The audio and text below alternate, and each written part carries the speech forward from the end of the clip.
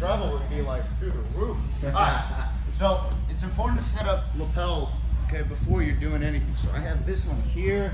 I'm giving them a little bit of business right here. I can always adjust it here. Okay.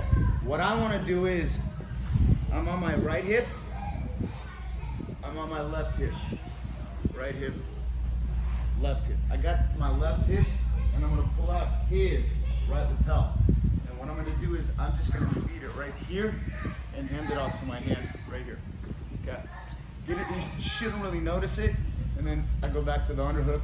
I'm going to push myself up, slide my right knee into his ribs, lift, my hand grabs, and connects it with his neck. And I'm going to pull the left into the fist. I just make a fist into the neck, and I'm going to pull him into the fist. I'm not pushing the fist into the neck.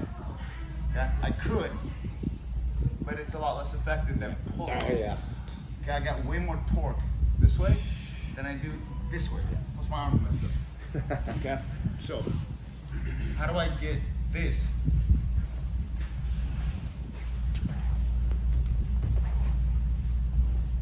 Here, I'm giving him business. Look, right here, he's right here. I roll this way here, giving him the business.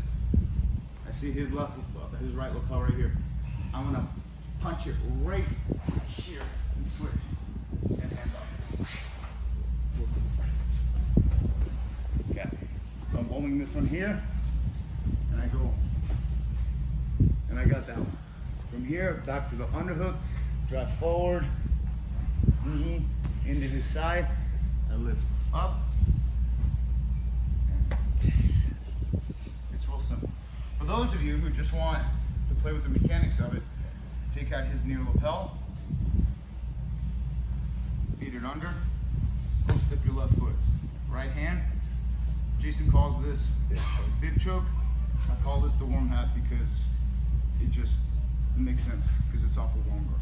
So here, I touch my wrist, and I pull into the fist.